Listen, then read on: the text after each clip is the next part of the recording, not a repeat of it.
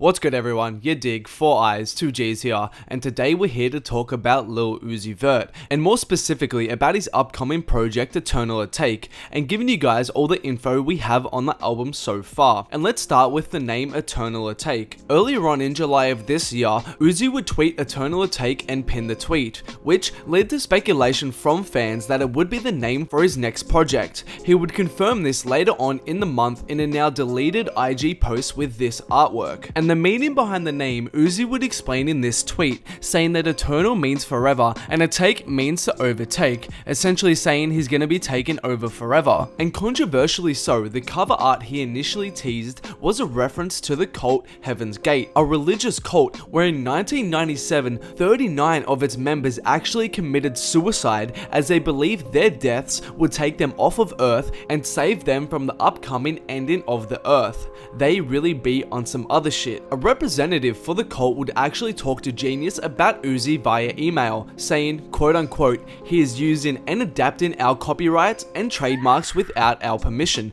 and the infringement will be taken up with our attorneys. This is not fair use or parody, it is a direct and clear infringement. And it's pretty wild that they would even comment on the matter, and we are yet to know if this is still the cover art for the project, as after the news came out about their feelings towards it, Uzi would then post this picture, which features an animated out Uzi with more subtle references to the cult as his torso is replaced with their space image. And before we go any further for today guys, please make sure to like, subscribe, follow your boy in all social medias, and turn on notifications so you don't miss a video. But getting back to Uzi, and moving on to the music, as we all know, Eternal Atake is the only Uzi track we have seen an official release for in quite some time. The track, originally teased via the viral Instagram snippet, was released in September to very warm reception from fans, and despite no video and no real label push, the single has managed to go gold, which is pretty impressive. Interestingly though, it may not even be on Eternal Atake.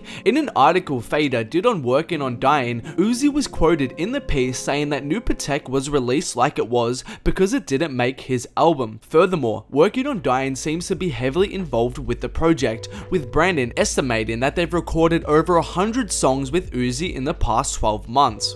In terms of other music that will feature on the album, nothing has been 100% confirmed yet, as we don't have any idea of the track listing. But in typical Uzi fashion, what we do have is snippets. A lot of snippets, and they sound amazing. I'm gonna run through the majority of them now, and I want everyone in the comments to let me know which one of the snippets you're most keen to hear. For me personally, it's probably Zoom.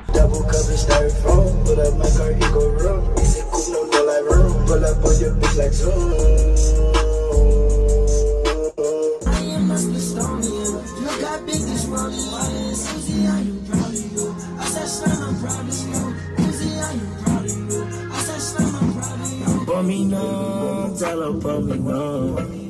For me no, tell her for me no. For me no, tell her for me no. For me no. You can't drop here, you can't back here. Yeah, I know I am mine. Till I get a bag. First I met a bag, then I spent a bag. Stones all on my wrist, stones all on my hand. Money busting on my jeans, can barely hold my pants. Maybe I tried to tell you, girl.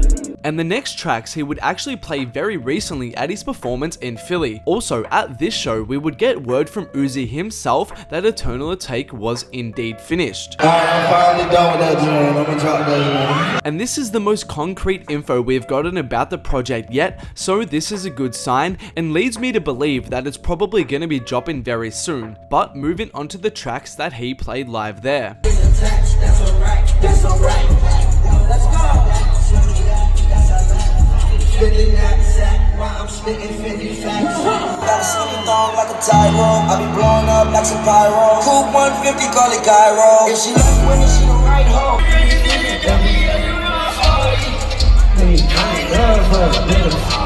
Hey, you be good. And it's unknown whether the unreleased tracks Uzi performed here will make it onto the album or not, but we can hope for an official release one way or another. And just in the interest of a complete picture of everything that went on with Uzi this year, if you guys are unaware, quite a few Uzi tracks would actually leak online this year, multiple of which were rumored to be on Eternal Atake. And I've seen some comments saying why do you promote the leaks and that I shouldn't be spreading them, but from my perspective, I'm not the one leaking them. The damage is already done, and I just want as many fans as possible to enjoy the music out there. As the saying goes, don't shoot the messenger.